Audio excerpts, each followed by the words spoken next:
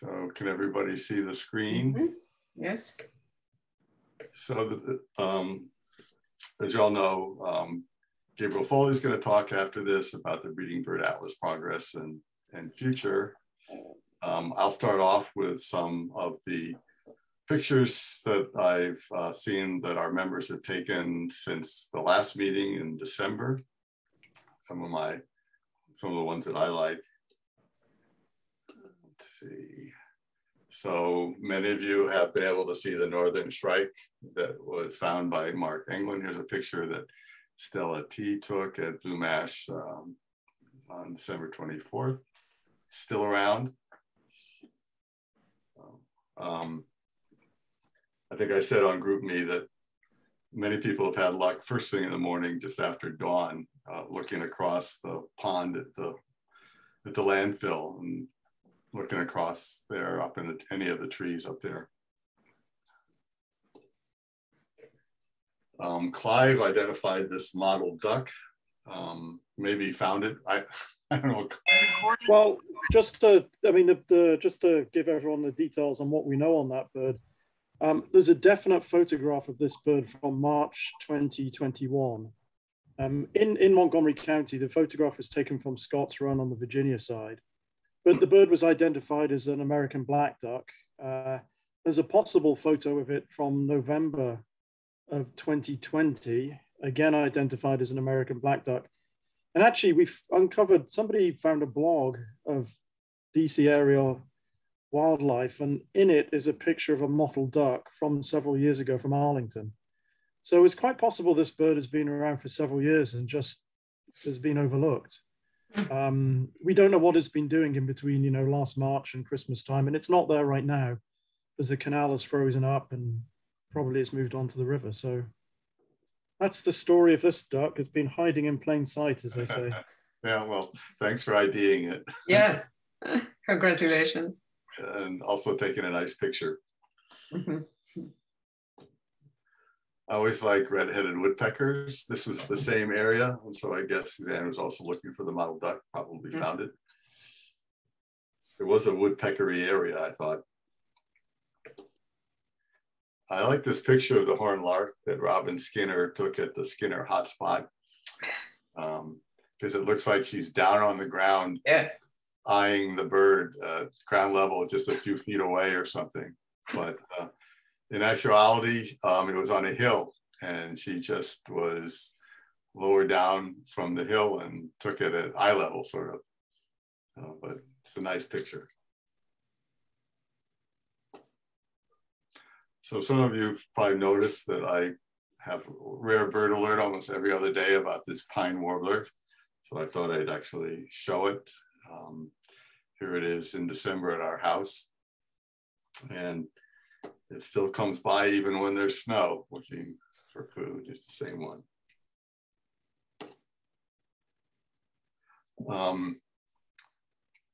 Cooper's Hawk by Jim Ivatt. Nice pose for this guy up in Darnestown. He lives at our house. Yeah, must have good birds around. He likes to clear the feeders routinely.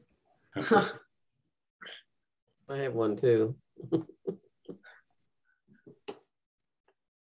Evelyn took these pictures of American widgeons up at Gunner's Lake.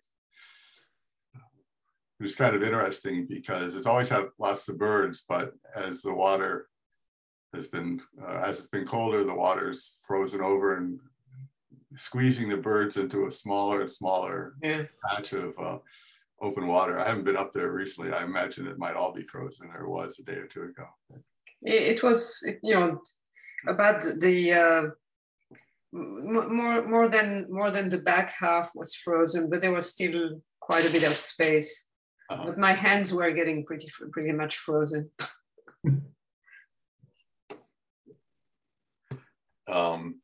Pictures of the Lapland longspurs by Dave Roberts that were at Hughes Road this a couple days ago.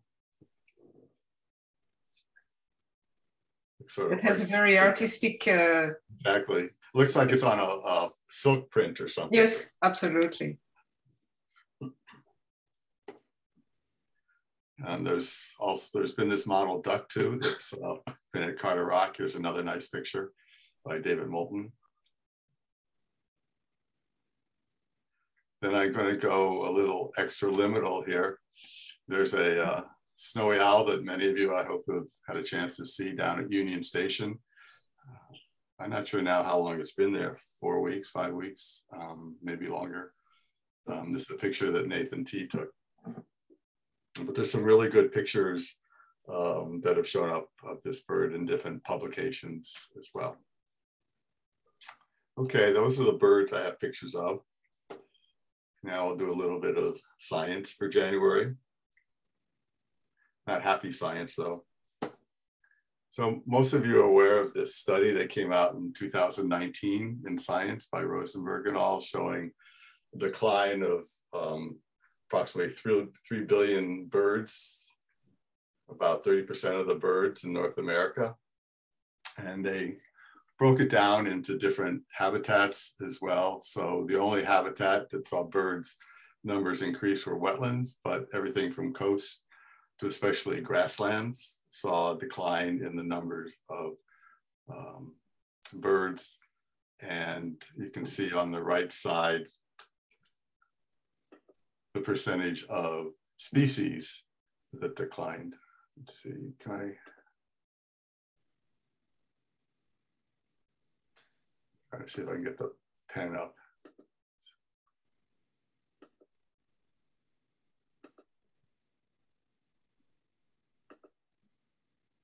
Yeah, so for example, grassland proportion of species declining is like 3/4 of all species that use grasslands are declining in frequency. Birds along the coast, only 50% of the species declining. And in here on part C is the total numbers declining. So anyhow, in the latter half of 2021, a paper came out in Ecology and Evolution, looking at a similar study in Europe. And they found some similar findings. Their decrease in population was less in terms of absolute numbers. I don't know how the numbers total compare between Europe and North America. But as opposed to losing 3 billion, they've lost, I don't know, 600 million or something. So agriculture and grassland, again, are the ones that are hit the hardest. I don't know how unclassified is defined. And then some of the other areas like boreal and inland wetlands have lesser numbers, lesser percentages in general, although the tundra, Myers and moorland is pretty high comparable to the grasslands and agricultural areas. So it's not, the loss of birds is not limited to the North American populations, but also is declining in Europe as well.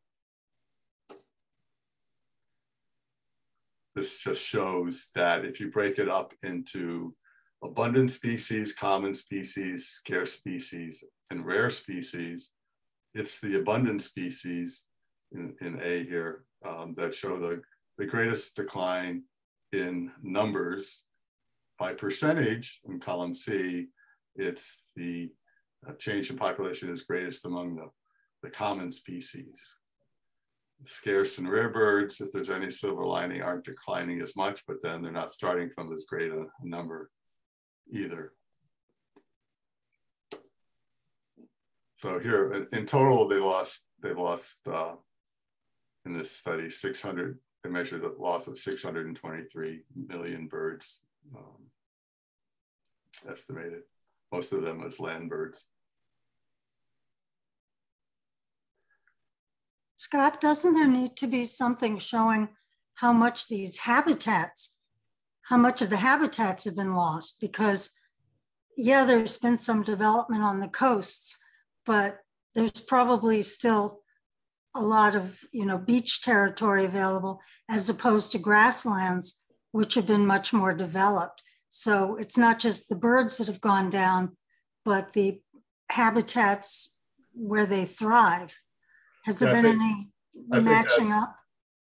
Well, I don't know the numbers for that. And I don't recall them discussing that in the paper in terms of numbers as opposed to just generalizations. But I think that that's probably true, that both in North America and Europe, you're seeing the decrease mostly in the grassland birds because we're losing large areas to farming and so forth. And I'm thinking that maybe there's not such a decrease, say, in inland wetlands or maybe even boreal forests in Europe because it's been developed longer and the birds have adapted to those decreased areas, but that's just a hunch on my part or a guess, as opposed to the North America, where everything is being threatened, all types of habitats. Scott, does the European Union paper distinguish between birds which are kind of broadly resident and those which are migrants? Because I know the general talk is over the last sort of 40, 50 years, a big decline in the trans-Saharan migrants in West Yes. Europe. So if you look at migration strategy, thanks for setting me up. The long distance migrants have suffered the greatest number in terms of absolute numbers and as well as the percentage. But even residents have a pretty similar absolute number of lost birds. The percentage is about 2/3 of the long distance migrants. I'm not exactly sure what a short distance migrant is, but as opposed to a resident, but it must be because there's also partial migrant within Europe. So the short distance migrant is losing the least, maybe within a country or something. I'm not sure what that means. But yeah, the long distance migrants are suffering.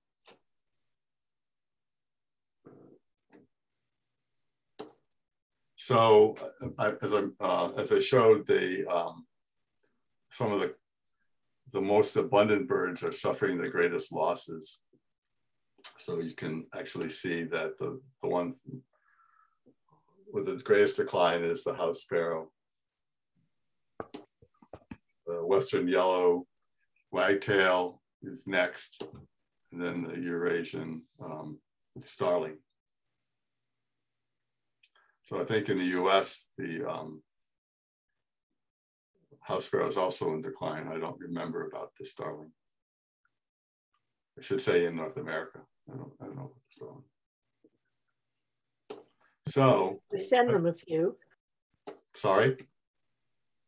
We could package up some house sparrows and starlings and send them over. You could do that. And it's not just in the Northern Hemisphere as well. So a study just came out at the end of the year as well.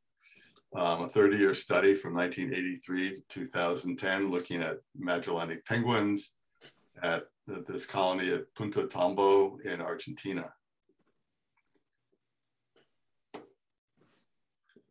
It's a little less, well, they have a lot of data. What they've looked at are three things, the effects of, well, in this graph, three things: predation, rain, and heat on the survival of chicks.